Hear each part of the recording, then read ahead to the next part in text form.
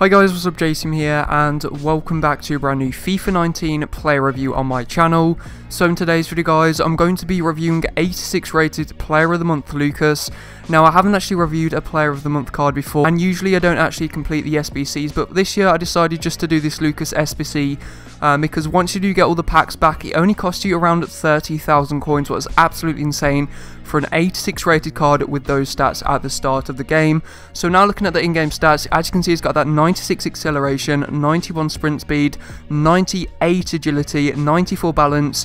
The stamina isn't the best at 73, but apart from that, his stats are very good. He's got that 88 shot power and 83 long shots. And once I did apply the Deadeye chemistry style to him, it helped improve that passing and shooting even more. So guys, this has been the in-game stats. Now let's get into the highlights.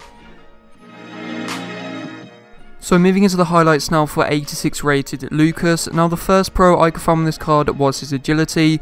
Now as I've already mentioned, Lucas has 98 agility, what is just absolutely insane, and one of the most agile players on FIFA 19 by far, and you can definitely feel it when scaling with him, you know, the way he changed the direction and just how fast he is when dribbling with the ball. The next pro I could find with this card was his pace, and as expected, just like every single year, Lucas is so fast, and he's just one of those cheap, overpowered players who are just really pacey and have a really nice shooting. And then the final pro I could find with this card was his finishing. Now from inside the box, this guy is so clinical. Once I did apply the Deadeye chemistry style to him, he could literally finish anything in the box, and I think it boosted him up to around 90 something finishing. So you know, any chance inside the box, he will basically finish it off, and in FIFA 19 that's very important just because it is so hard to finish on this game.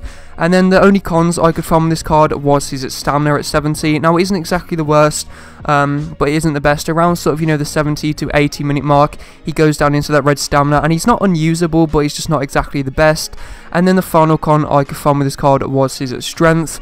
So guys, this has been the player review. If you enjoyed it and want to see more FIFA 19 player reviews on my channel, leave a like on the video and subscribe. Thanks for watching, and see you next time.